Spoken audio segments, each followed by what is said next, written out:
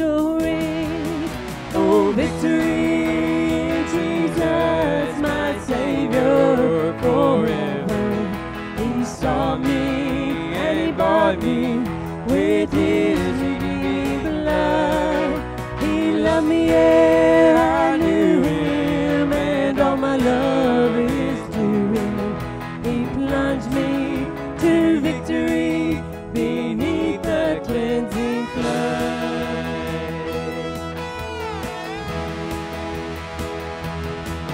I heard about His healing, of His cleansing power revealing, how He made the lame to walk again, and He caused the blind to see. And then I cried, dear Jesus, come and heal my broken spirit. And somehow Jesus came and brought to me the victory. Oh, victory in Jesus, my Savior forever. He saw me and He bought me with His redeeming blood. He loved me ere I knew Him, and all my love is to Him. He plunged me to victory beneath the cleansing flood.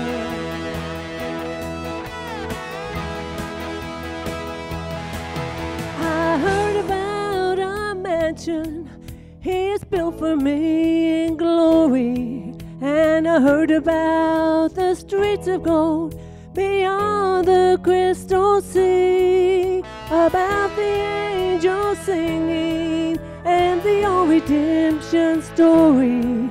And some sweet day I'll sing up there the song of victory. Victory, Jesus, my Savior forever. He saw me and He bought me with His redeeming blood.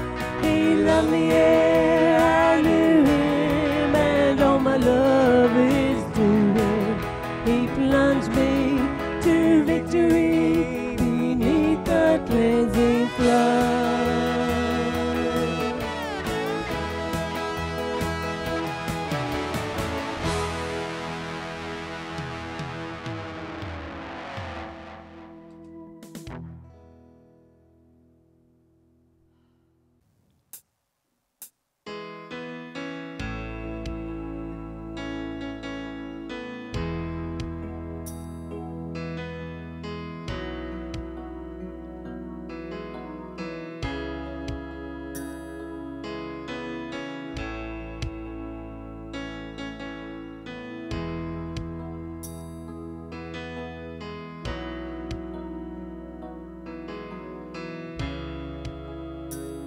You are here, moving in our midst.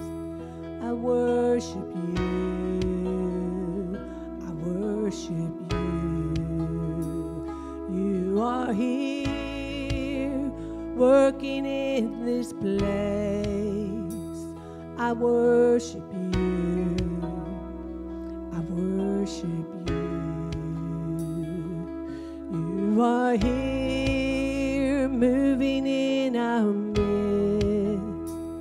I worship you, I worship you.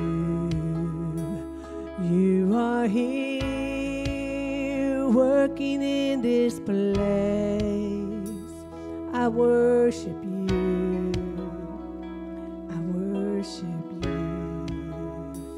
You are Waymaker, miracle worker, promise keeper, light in the darkness, my God, that is who you are. You are Waymaker, miracle worker, promise keeper, light in the darkness, my God, that is who you are. You are here, touching every heart. I worship you, I worship you. You are here,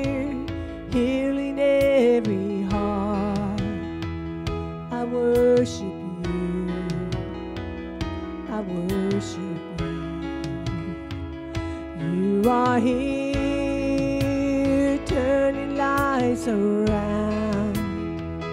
I worship you. I worship you. You are here, bending every heart. I worship you. I worship you. You are Waymaker, miracle worker, promise keeper, light in the darkness, my God, that is who you are. You are Waymaker, miracle worker, promise keeper, light in the darkness, my God, that is who you are. That is who you are. That is who you are. That is who you are. That is who you are. That is who you are. That is who you are. That is who you are. That is who you are.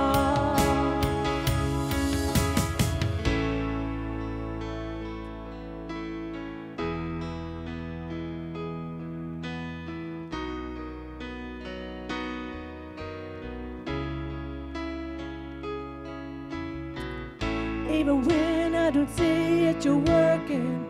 Even when I don't feel it, you're working. You never stop working. You never stop working. Even when I don't see it, you're working. Even when I don't feel it, you're working. You never stop working. You never stop working. You make a miracle worker, promise keeper, light in the darkness, my God, that is who you are. You are Waymaker, miracle worker, promise keeper, light in the darkness, my God, that is who you are. That is who you are. That is who you are. That is who you are.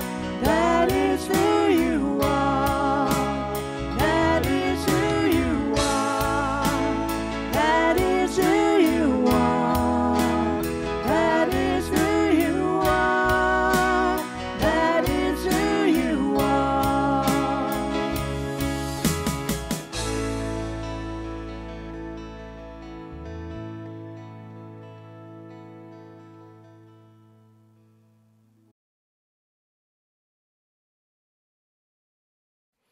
Well, good morning to everybody. Thank you so much for joining us, both here as well as on our live stream, as we continue our series of The Resurrection Changes Everything. I want to encourage you to grab your Bibles. Let's go to John chapter 21.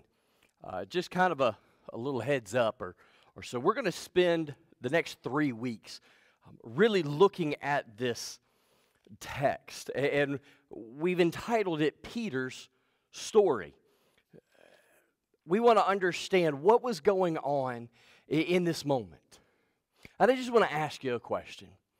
Have you ever felt like you have failed so badly that God could never love you?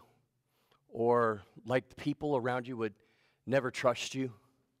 Have you ever made a mistake and longed for a new beginning? Well, that's what we're going to see today.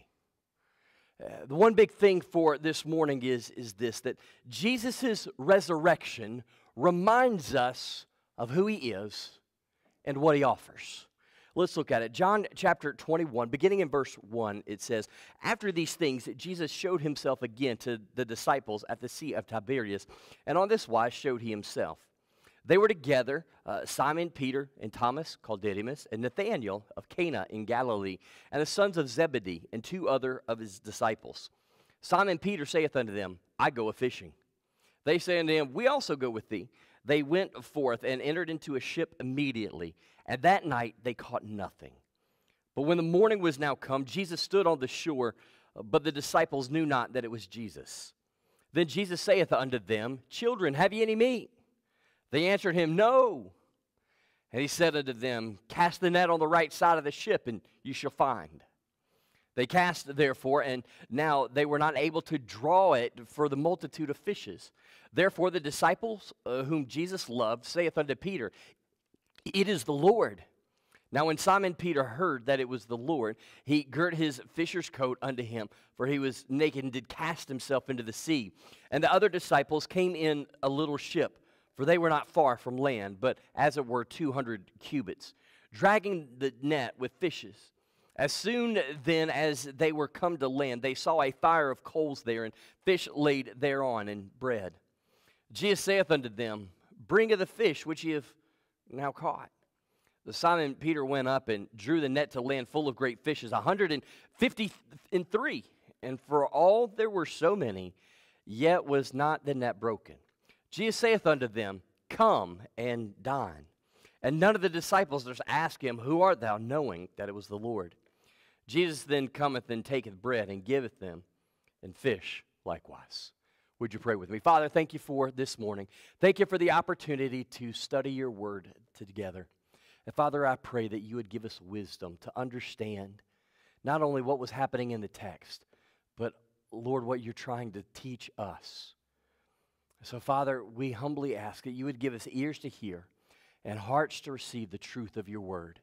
In Jesus' name, amen. Jesus' resurrection reminds us of who he is and what he offers. So what we see here in the beginning, these first 13 verses of this text, is that Jesus takes Peter back to the beginning.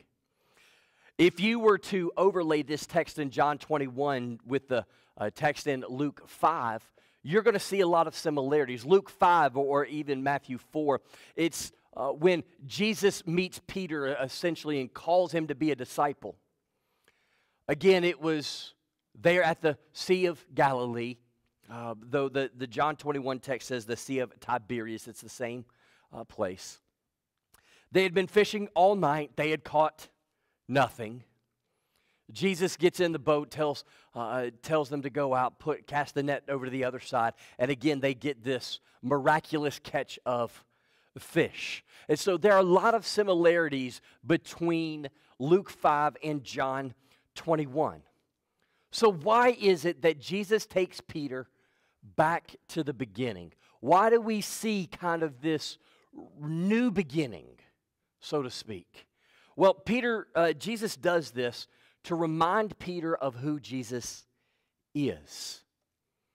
Jesus is the one who pursues us. There in verses 4 and 5. So they've already seen Jesus in the resurrection. Later in the text it says this is the third time he showed himself. So they've already seen Jesus, so they know that he has been resurrected. But notice Peter and a total of 7 disciples, they go back to fishing.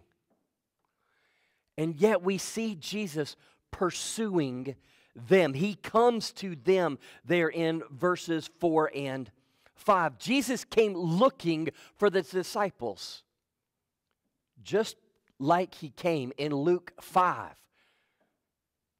Remember, in Luke 5, when we first meet them, they're kind of the religious outcasts. They're the B team. Okay? The religious leaders didn't see anything in them. And yet Jesus goes and calls them to follow him. And now, now it's not other people saying that they're not any good. It's they don't believe that they're any good. Okay? They have decided, listen, I blew my chance, right? So I'm going to go back to my old life there. But what we see is that Jesus continues to pursue them.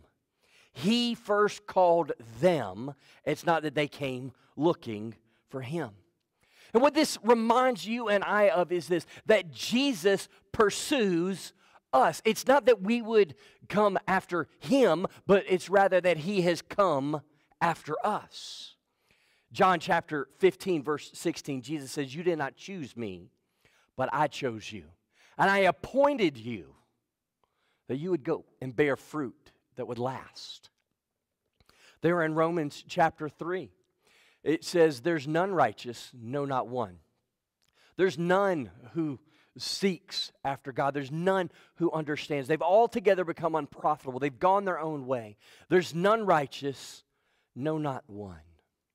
And so while the thought for many is, well, I'm not going to push my kids, to believe what I believe. I'm just going to let them figure it out for themselves. Listen to me. That is the most hateful thing you can possibly do. Because we are sinners by birth and by choice, we would never pursue Jesus on our own. It's why Jesus pursues us.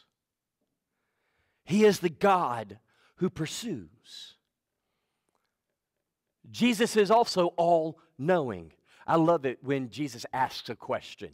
He's not asking because he doesn't know the answer. He's actually kind of doing the opposite. He's alerting them to, hey, I already know this. It's kind of like, we come home, maybe Diane and I have gone out on a date. And we come home and there's this big mess, in the living room. We get the kids together and we go, okay, who did it? Now, here's the thing. We're not asking because we don't know who did it. We weren't there. It wasn't us. It was them.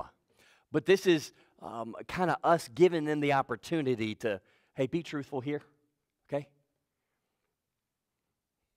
So Jesus is asking this question because he's about to use a physical miracle to teach some spiritual truths.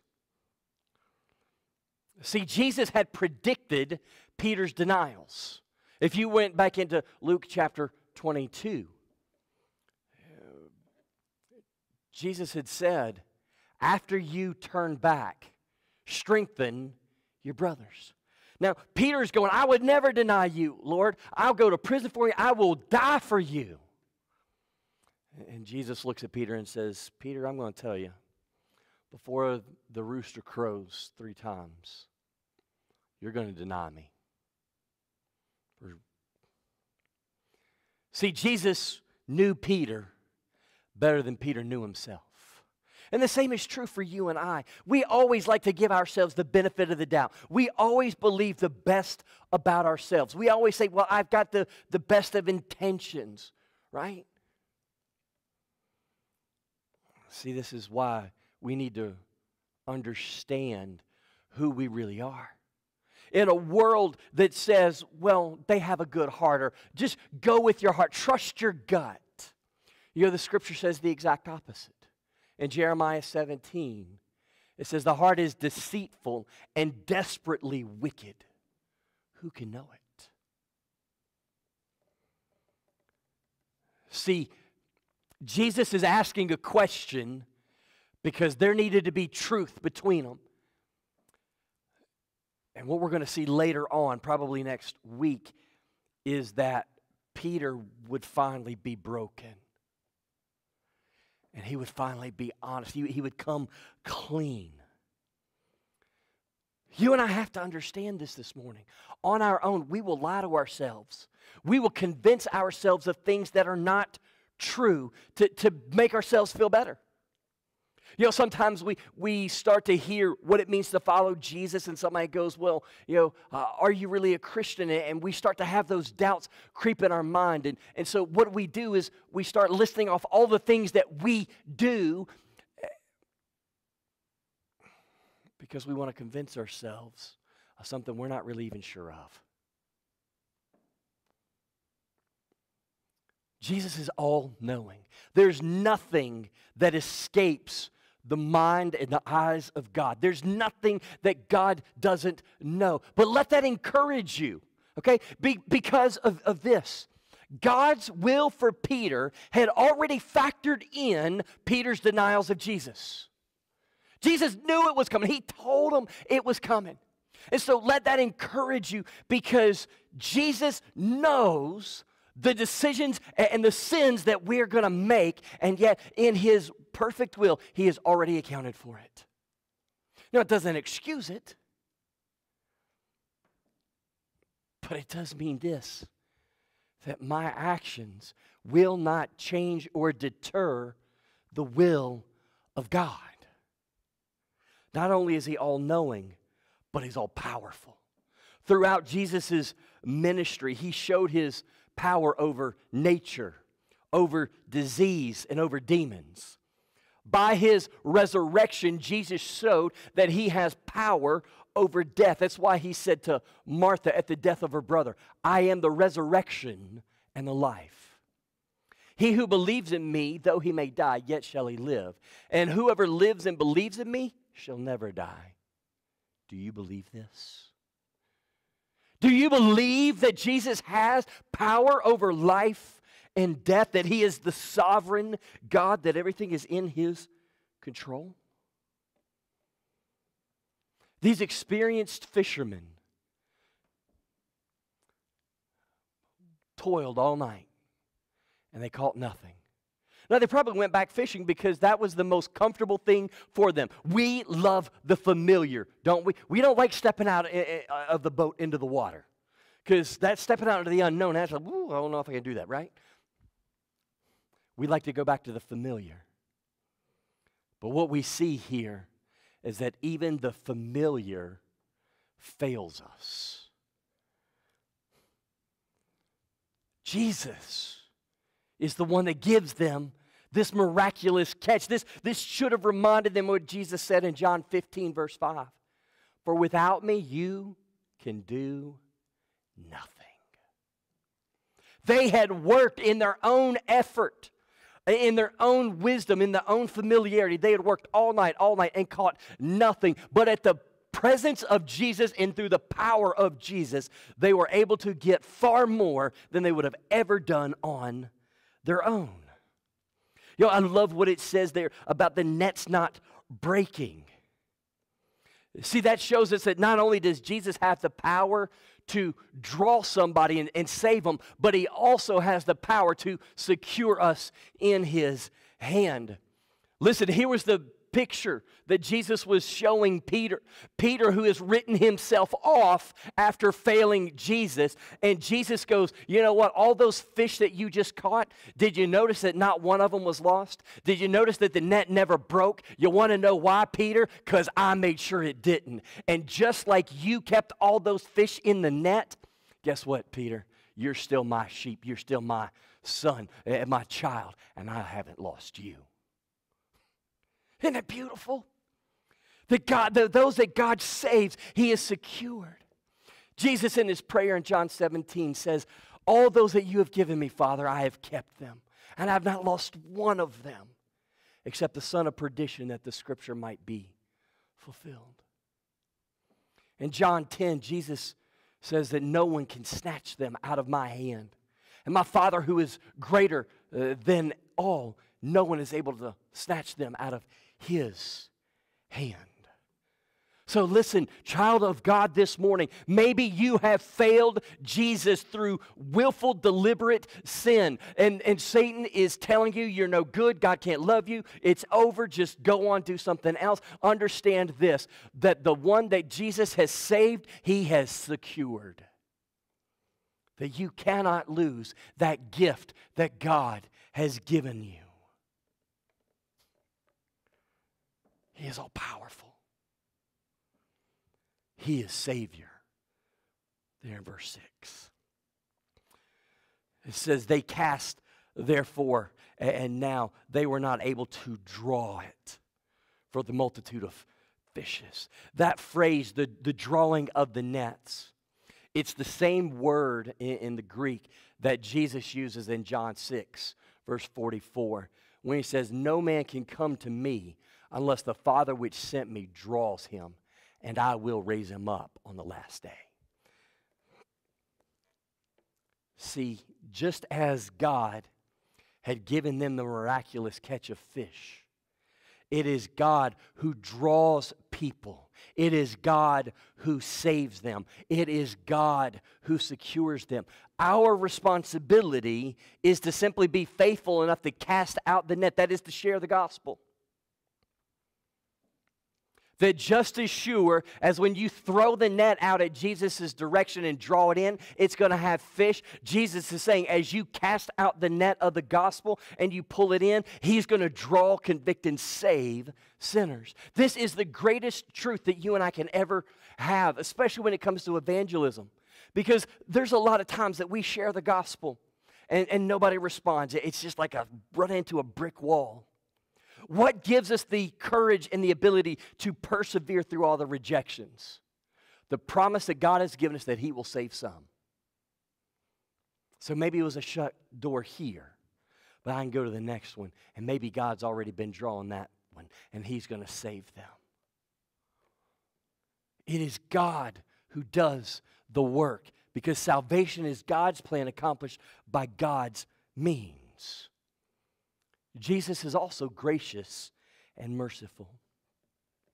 Jesus' willingness to take Peter back to the beginning shows that God gives second chances. Peter's walked with Jesus for three and a half years.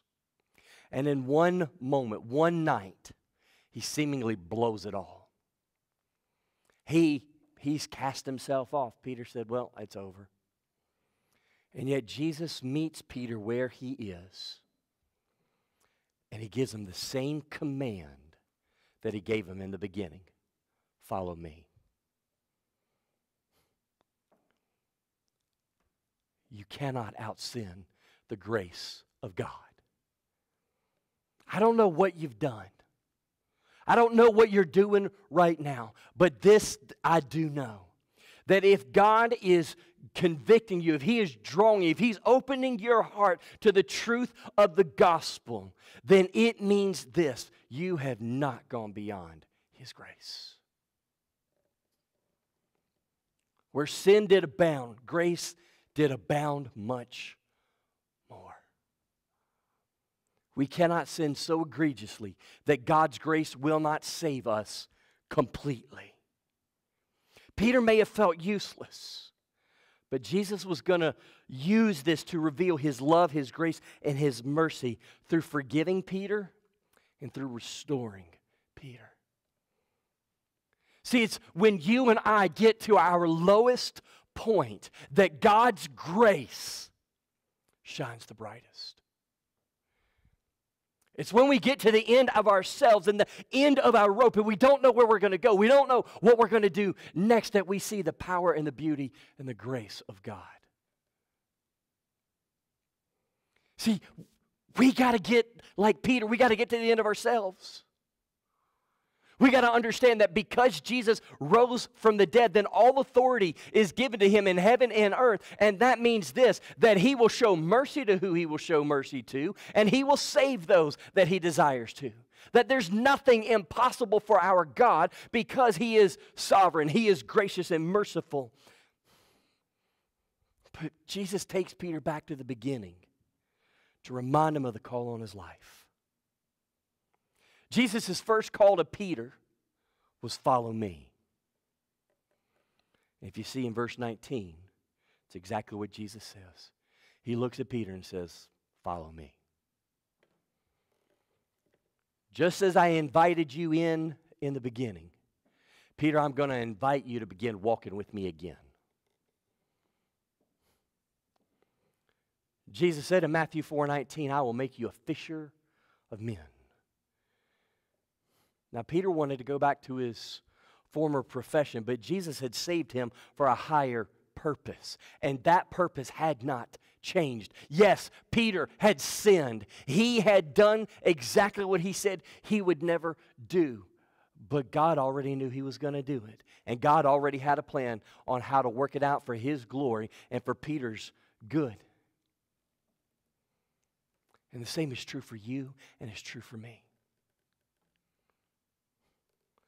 See, Peter had been saved to glorify God. We see it in verse 19 that Peter's death was how he was going to glorify God. See, Jesus doesn't simply save us so that we can go to heaven when we die. He saves us so that we glorify Him with our life and by pointing others to people. Jesus doesn't come and save the good people. He saves the sinners. to show how glorious and gracious He is. You have been saved for a purpose. Ephesians 2 says, "For by grace are you been saved through faith, and not of yourselves. It's the gift of God. Not of works, lest any man should boast. For we are His workmanship, created unto Christ Jesus, unto good works, which He has before ordained that we should walk in them." You are saved by grace through faith so that you can do the good works that He saved you and equipped you to do. See, what Peter was going to learn was the depth of God's love so that he could go out and show others that same love. God, in His sovereignty and His will, was taking what Peter thought was his disqualifying moment, and God was going to use it to teach Peter so that Peter could teach others about the truth of the gospel. Listen, Jesus didn't just save you so that you could wait to go to heaven. If that was the case, the moment you had received Jesus, He ought to just call you home. But rather, He has left us here for a purpose, to glorify Him by pointing others to Him. You have been saved and you have a testimony. And God put you in front of people to share that testimony of who Jesus is. I was lost, dead in my sin, but Jesus died in my place, rose from the dead, and because He has called me and saved me, I have been found and I am alive. And He wants to offer the same thing to you.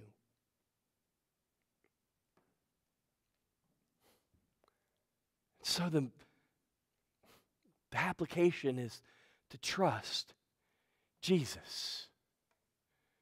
We have to rightly think about who Jesus is.